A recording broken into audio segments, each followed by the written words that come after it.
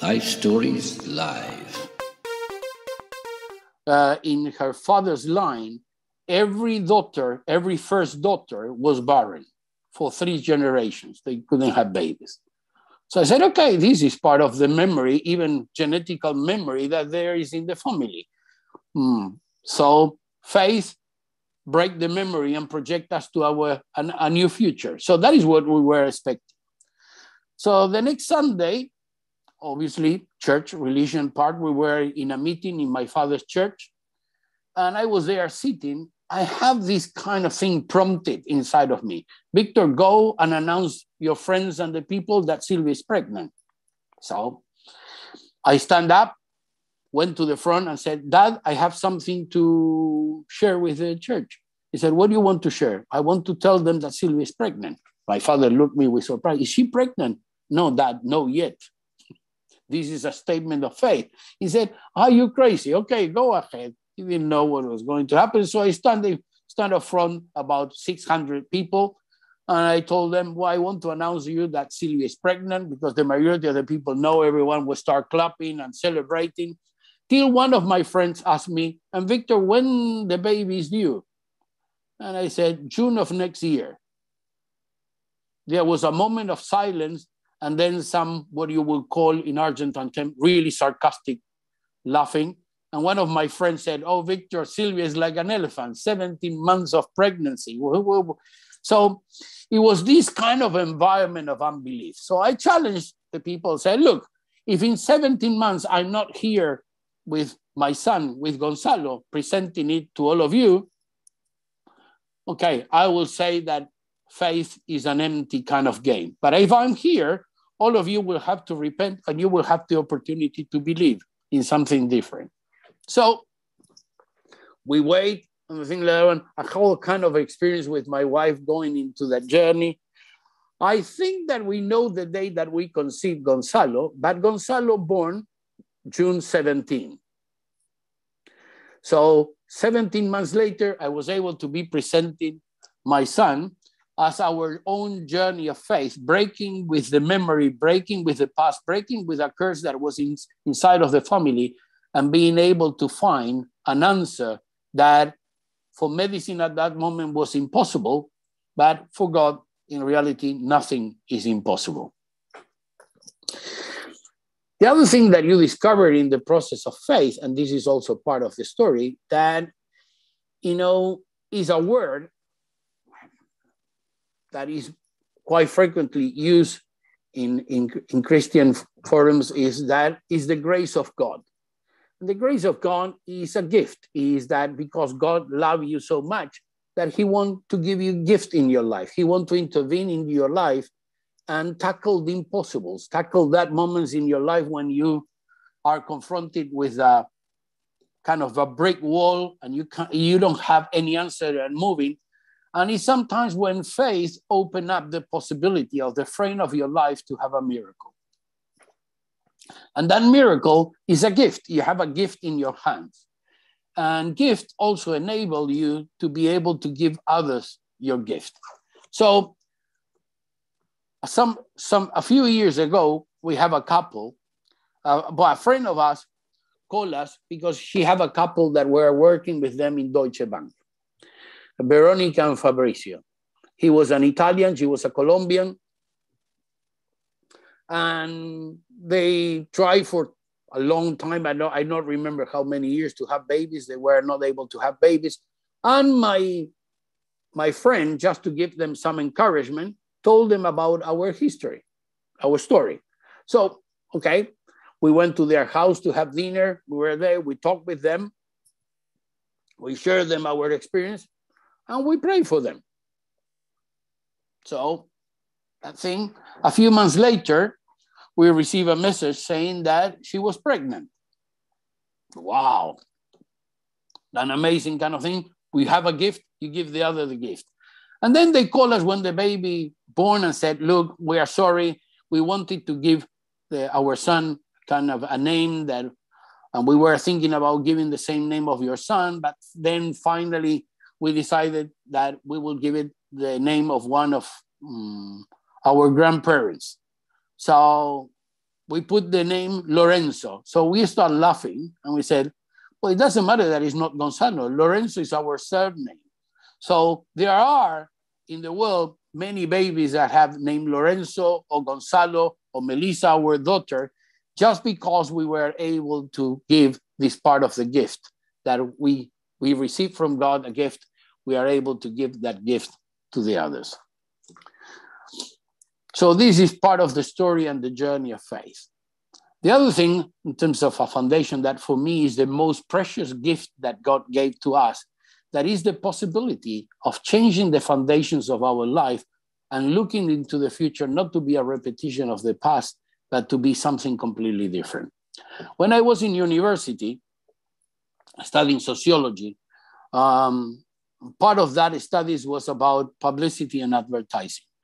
And one of the professors invited us, a small group of 5 of us, to have dinner with him. So we went to have dinner with him.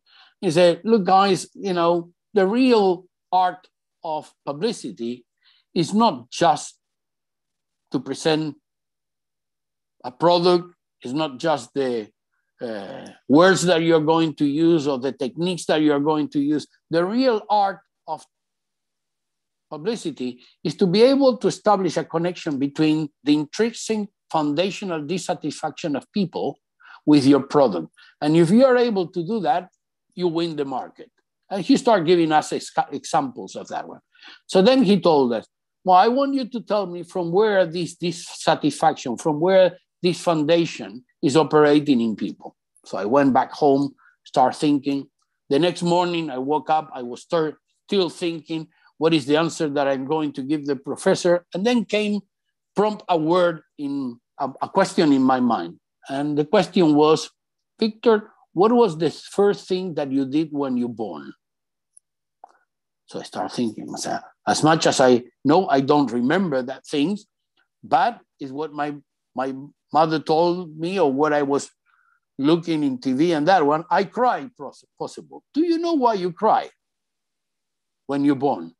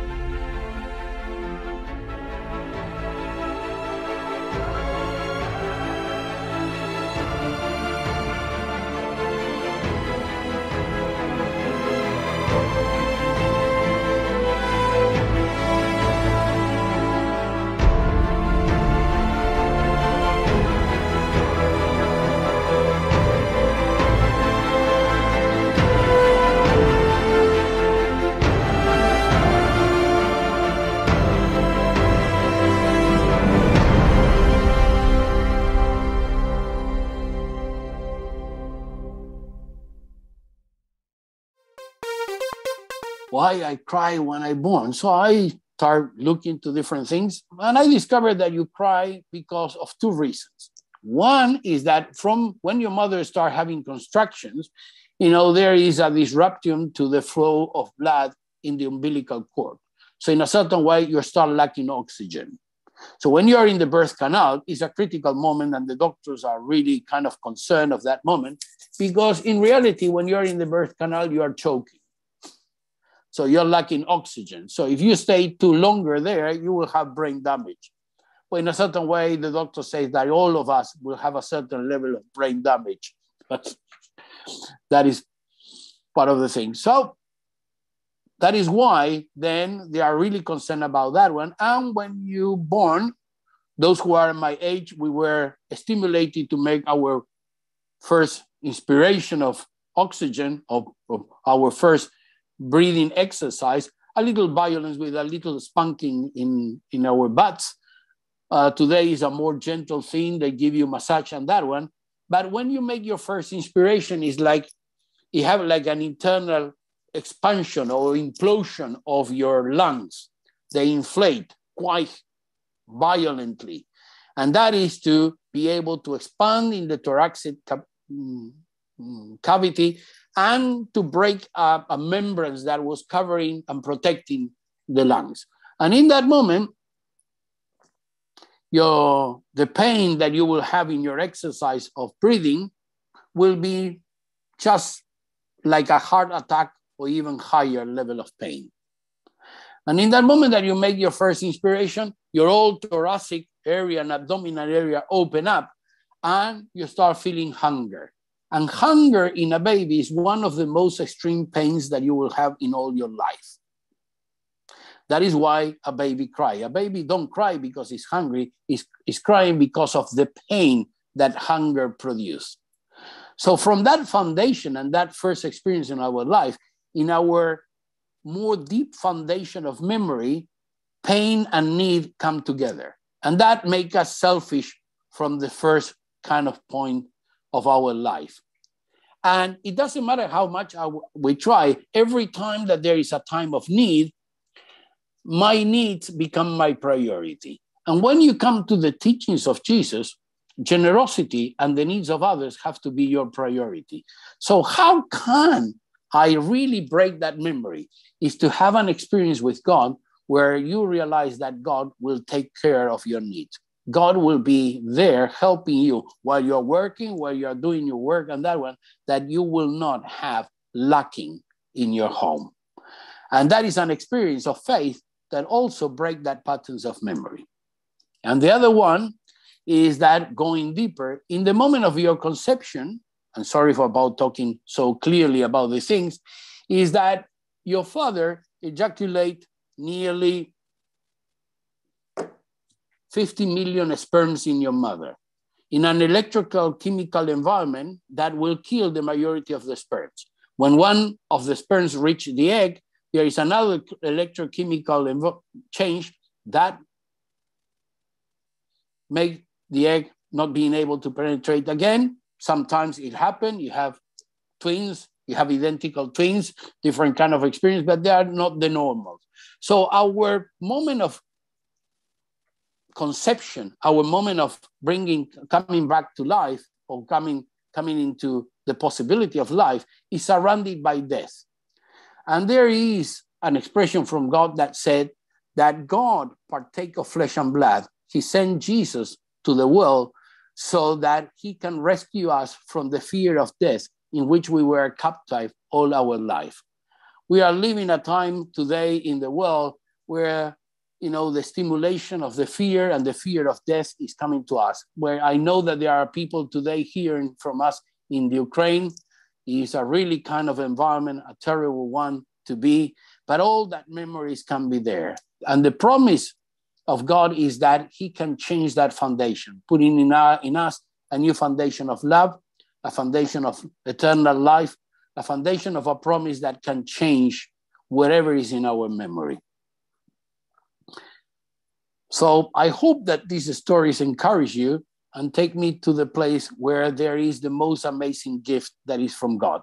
Something that probably a lot of us in this Zoom, YouTube, and different platforms experience, that is the gift of salvation, the gift of forgiveness, the gift of a possibility of a line extended by God so that I can come to him, not to a religious experience, not just about thinking or believing in God, just having a relationship with him, an experience of faith that can take you into a path where your life and the life of those who are surrounding you can change and be transformed.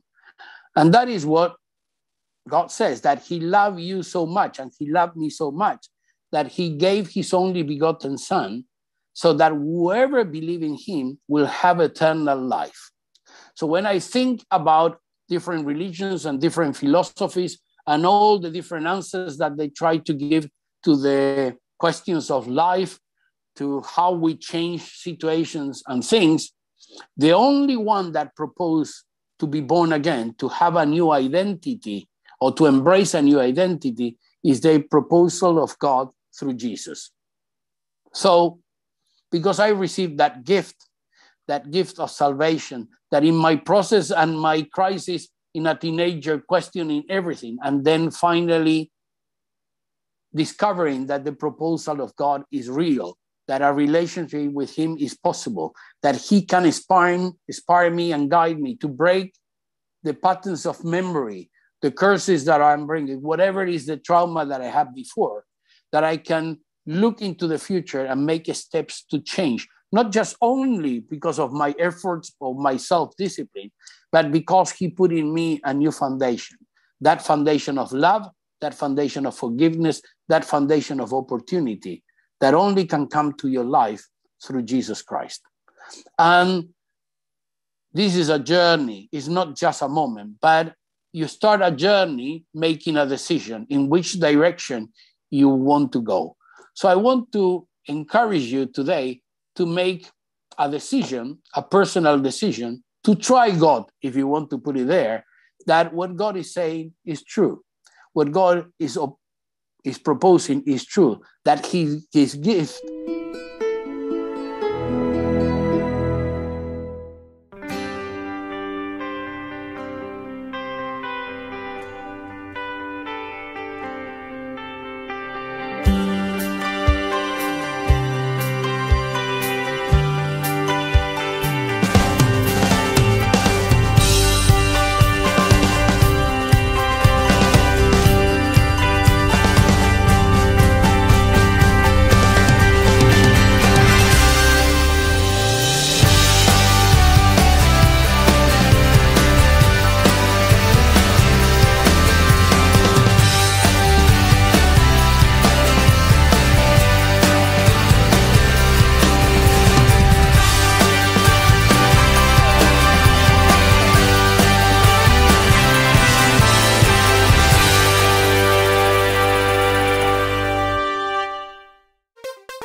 LifeStories Live.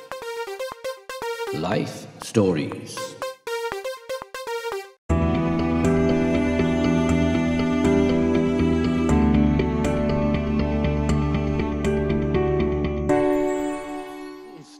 is available to you as it was for me, and it is to many people that I meet in every day, that you can embrace his gift of salvation for a complete different life. That whatever the situation that you are facing, whatever the moment of impossibilities that you are facing, God is there ready to extend a hand, to come closer to you, to make habitation in your life, and to connect heaven and earth in a way that can change whatever circumstances is there.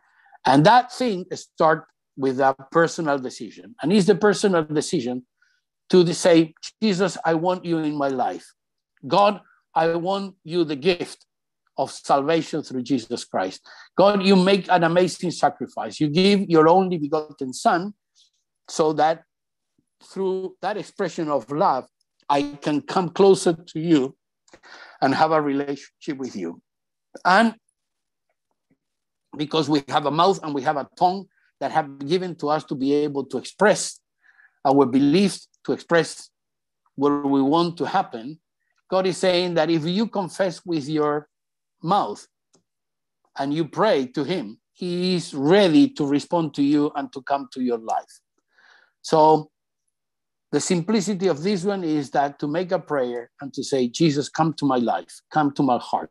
God, I accept your offer of an amazing gift because I want a life that can change and a life that also can change the life of others.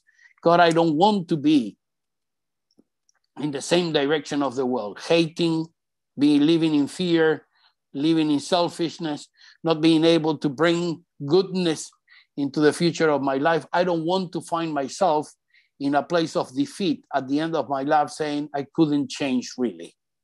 God is really there to give you the opportunity of salvation and to bring change and transformation to your life.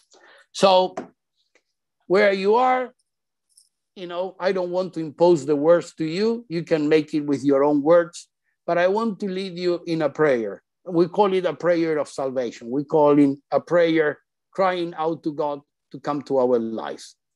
So if you are there and you want to make this prayer, just make my words your words and speak directly to God, because he's listening and he's ready to answer to you. God, thank you for the gift of life. Thank you for the gift of the opportunity to come to a moment in our life where we can reconnect with you, because you make first the journey to come to us and offer us the gift of salvation. Thank you for Jesus and his sacrifice in the cross. Thank you for that extraordinary, amazing, unbelievable, to an extent, expression of love. And I want to receive that gift of new life that you are offering me. Thank you because you forgive me from my sins and from my past, and you open to me the opportunity of a life that is different from the memories that I'm carrying, from the environment where I am. And God, I say yes to your offer. I say yes to your gift. I decide today to accept Jesus as my Savior and to receive it as the Lord of my life. God, I don't know if I will be able to follow every one of your teachings, but I know that with your assistance, with your love, with your forgiveness, with your peace, with your mercy, with your power, I will be able to do it. And I do this prayer in Jesus' name. Amen. Thank you very much for listening. It's been a pleasure to listen to myself again with some of the stories. Reignite my faith. Thank you very much. Thank you, Victor. Wow, that was very inspirational what you shared tonight. Very encouraging. And if you prayed that prayer with Victor, please let us know. Contact us on our phone line, +44 794 355 0287. Or go to our website, LifeStoriesWorldwide.com. There you will find the Salvation Prayer link. You can click on that. Let us know that you've made that commitment. And you'll find other things on that website to help you in your walk with God. So thank you, Victor. And I'm going to hand over to George now. I believe he has some questions for you. Thank you, George. Thank you, Alan. And muchas gracias, mi amiga, por tu historia. Gracias, George. Muchas. Now then, Victor, fantastic stories. Thank you very much. But you mentioned there at the end about the gift of salvation, the gift of forgiveness.